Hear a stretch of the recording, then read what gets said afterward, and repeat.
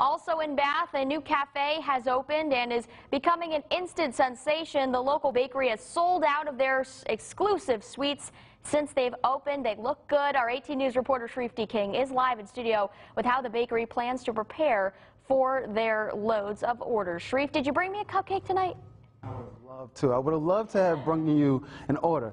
Thanks anyway, Tara. The Park Cafe has had people lined up in front of their store for just the signature cakes that they're opened up to giving out. After the local bakery opened their doors, the community has embraced the cake store with non-stop orders. Okay, the Park Cafe co-owner Jackie Nemes says the cafe is an extension of their family business that was created from the owners, the late grandfather, that is.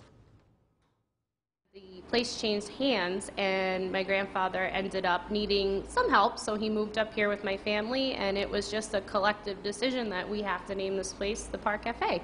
It's the second version. It's Park Cafe 2.0. We are going to regroup and make sure that we sit down and take some more time to put out more products so there can be more to go around, and hopefully, you know, we don't sell out again. It's a nice thing, and I'm just blown away. Now, with the bakery being a hit in the southern tier and a mother and daughter duo, this may also mean they'll be hiring and expanding very soon. The new eatery is restocking and preparing to take on new orders through their new website.